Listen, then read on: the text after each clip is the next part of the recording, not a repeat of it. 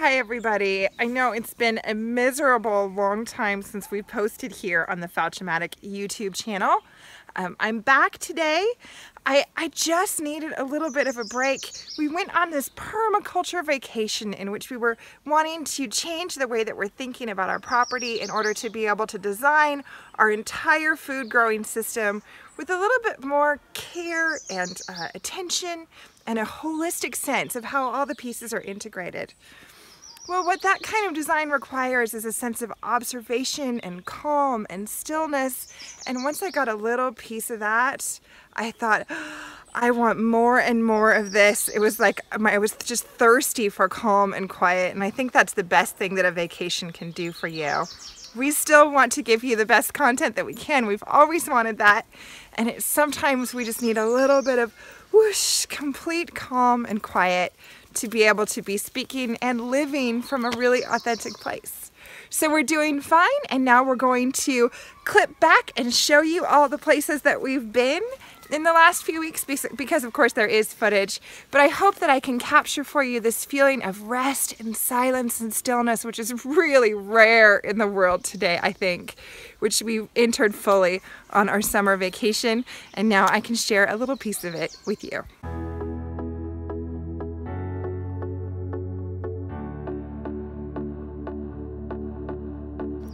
We traveled for 2 weeks across the inland northwest of the United States with a pop-up trailer named Tubby as our portable home.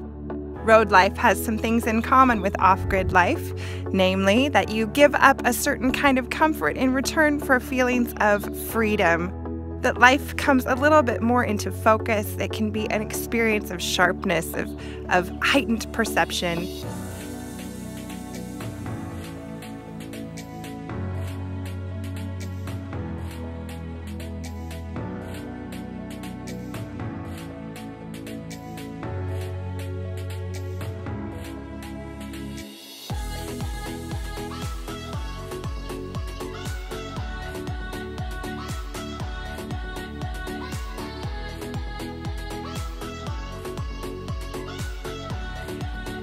There certainly can be moments of the world just coming into sharper focus, your experiences seeming to have more meaning, more reality, or a kind of depth. It can also be a very ordinary sort of life in which you become a bit obsessed with laundromats and bathrooms. Yellowstone National Park! Woohoo! There! Yeah, that was it. That's what I was looking for. That's what I'm looking for. Yeah! Yeah! Whoa! We saw a lot of amazing things in Yellowstone National Park, but the thing that Sadie most wants to tell you about could have happened to us anywhere. My favorite part of the vacation, a butterfly landing on my shot. Crawled up to my head and then flew away. What do you think, Sadie? I like it. Is it gonna go right in your ear?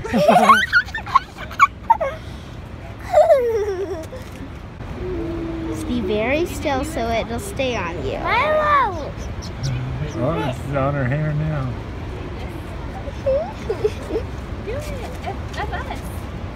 I got blessed by a butterfly. My favorite part was when we got into the campsite and then there's this huge brown thing right in front of our car. Whoa! Holy moly! I thought, hey! Rock! Why is there a rock in the middle of the road? And then I thought it was a bear. And then I thought it was an elk. And then I noticed it was too big to be an elk. And then I thought it was a moose. And then I got a clear look at it. It was a bison. Right in front of us. It's coming right through the camp.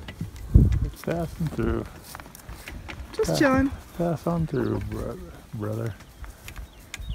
Don't lick that truck. Don't lick that truck. I liked the pool.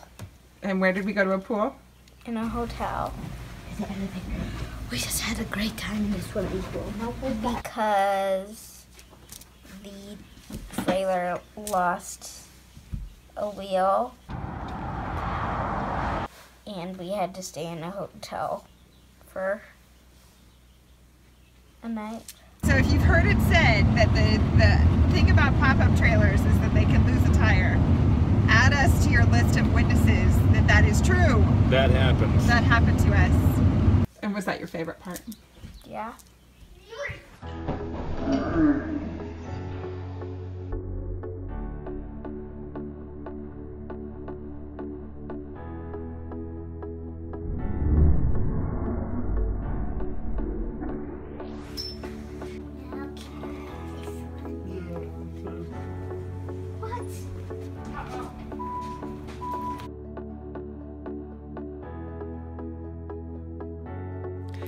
I know it's a funny thing to say that a life in motion can provide any sense of rest or stillness or even silence, but I think many people have experienced that little bit of magic and may know that it does exist, though it isn't guaranteed.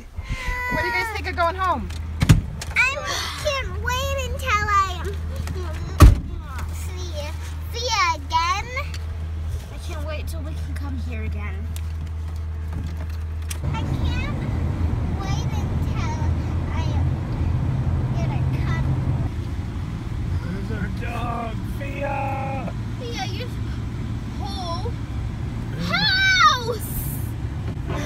We've returned to our homestead with a sense of fresh perspective, which provided us both with a sense of security and a sense of urgency, a realization that we do need to grow and change and think differently about our lives rather than simply repeating the same processes over and over on our homestead. It really is time for us to do some big picture thinking and maybe even some adjustments of our priorities, which is how it happened that we then went into a period of real stillness and self-examination.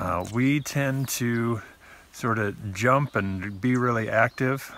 There are things that we can be active on, but this is also the year of making bigger plans and trying to incorporate systems that we can sustain and not work quite so hard. So it'll be a mixed year of big progress and slow planning.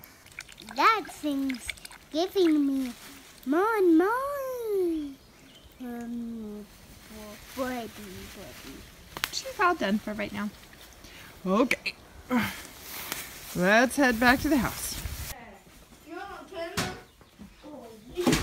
showing them the chicks. Okay, so actually show me. Here are the black ones. These are our layers. And these are white ones. These are our broilers. Let's stop it here.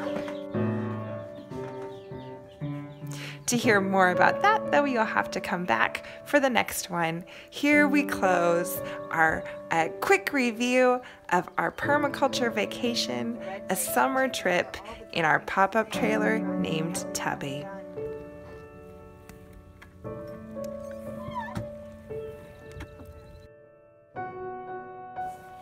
Good night, Tubby.